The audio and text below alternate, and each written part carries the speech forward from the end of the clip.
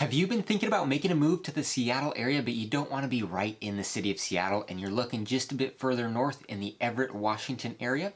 Well, in today's video, I'm going over all about Everett, Washington and what it's like to live there, so stay tuned. What's up, you guys? I'm Bryce Greenleaf. I'm a local real estate broker here in the greater Seattle area, and I love making videos all about moving to this area and what it's like living in the greater Seattle area, not just the city of Seattle, but all of our amazing surrounding suburbs we have in this greater metro area. So if you haven't already, make sure you subscribe to the channel and hit the little bell so you get notified whenever I make a new video. And I love helping you guys out. Those of you that are moving here from out of state, or if you're already in state and you're just looking to buy or sell a home, I love helping you guys out. And if you're moving from out of the area and you want some more information on what it's like to live here, you have certain questions that you need answered, feel free to reach out to me anytime. I'd be more than happy to help. My info is here on the screen. You can call, text, or shoot me an email. I'd be more than happy to answer your questions. And like I said, if you're looking to buy a home in this area, I'd be more than happy to kind of guide you through that process and figure out what the best area might be for you and your specific situation. But without further ado, like I said, in today's video, we're going to talk about Everett, Washington and what it's like to live here. So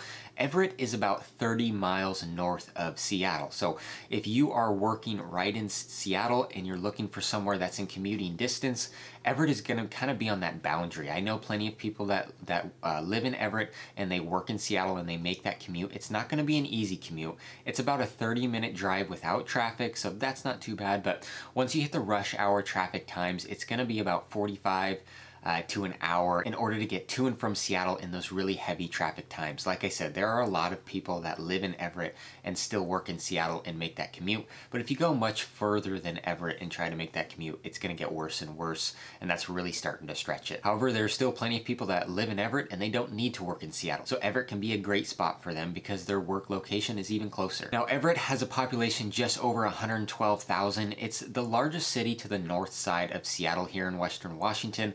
It's got a downtown area, nothing like the downtown area of Seattle, not anywhere near that big, but it is the one city up here north of Seattle with a larger downtown area. Now, in terms of home prices and kind of what you can expect over here, the median home price right now, just this past May of 2021, was $613,000. Now, that's gone up almost $100,000 in median home value in just over 6 months. So it's growing really, really rapidly over here, like most of the suburbs on the outside of Seattle are.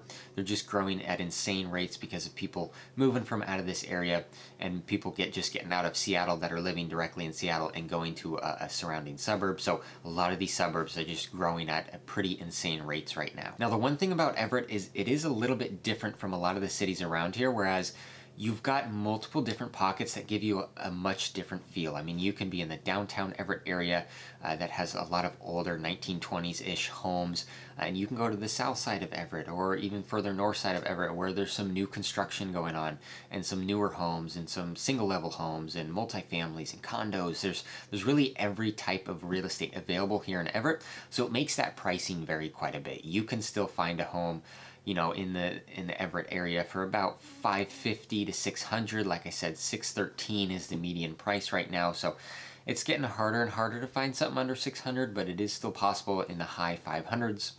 And then there's plenty, you know, homes on the waterfront that you could be spending over $1 million if you wanted to. So I've got the map pulled up here, and I want to just walk you through the city of Everett, kind of show you some different pockets and some different things that you should be aware of if you're going to move to this area. So let's jump into the map here. All right, so as you can see, we've got Everett right here in the middle. We've got Marysville to the north side. We've got Lake Stevens directly to the east, and then to the west, you've got the Puget Sound. So it's absolutely beautiful to be here in Everett. So let's zoom in a little bit here. Let's just start on the north side and kind of give you an idea of what to expect if you're living up in this area. So this is an area, like I was talking about, that has a lot of older homes. You can find a ton of craftsman style homes, you know, 1920s, 30s, 40s, 50s homes that have a lot of character to them, but you know, you have a very there's just a lot of different things to look at in those homes. There's some that are, you know, completely outdated and need to be gone through new plumbing and electrical, things like that. And there's been some that have been completely remodeled, modernized, but still have that old character. So this is a very unique area. And this is where the pricing is going to be a little bit cheaper than the rest of Everett. Not a drastic amount cheaper, but definitely a little bit cheaper just because it is so close to the downtown area. And with a downtown area, you've got all your, different issues that come with that, like homelessness and some drug use and things like that. So that's something to be aware of in Everett. But right up here is the main hospital in Everett, Providence Regional Medical Center. We live relatively close, so we've been there a couple of times. A decent hospital that's going to really be your closest option if you're right up here in the north area. And then you've got Everett Community College right up here as well. A nice thing about Everett is you are kind of surrounded by water on both sides. We can talk about the Puget Sound on the west side in a little bit, but on the east side here, you've got the Snohomish River that runs through Everett.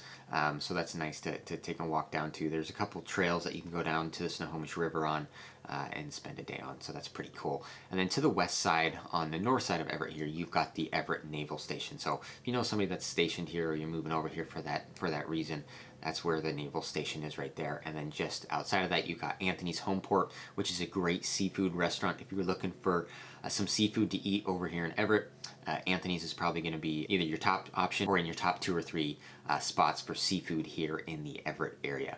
So as we start to move further south, we get right into the downtown Everett area, right in here. Colby Avenue, Rucker Avenue, and Broadway, kind of your main streets that are running through there. You've got Funko, so if you are somebody that loves Funko and all that offers, that's always busy. Whenever I drive by there, I feel like there's always a line wrapped around the building. As you go further south, we've got fields here. We've got Aquasox, where the minor league baseball team plays, and then you've got a soccer football field as well. I've played soccer there myself in high school, so catch a game there if that's something that interests you. We can go further down south here. We're just going right along I-5. So that's the nice thing about Everett, is it is a straight shot from Seattle, just right up and down I-5, and it'll bring you right to and from Everett. Just to the west side of Everett, we have what's called Mukilteo. So Mukilteo is its own city in and of itself, but it's so close. There's different things that Mukilteo offers that you might want to take advantage of if you're living in Everett. Mainly, you've got the Mukilteo waterfront, Mukilteo Beach here. So there's a ferry that goes over to Woodby Island if you want to jump on the ferry. And then down here at Mukilteo Beach, I've spent a lot of time here as a kid, hanging out right there on the beach. There's an Ivar's Fish Bar, a couple of the restaurants down there. You can see the big parking lot right here. And then right in here, you've got the beach. You've got a sand volleyball court, so if you're into volleyball. Over here, you've got a bunch of picnic shelters with barbecues and things like that. So you can throw a birthday party, fire up the grill, and have a good time on a weekend or just a sunny day there.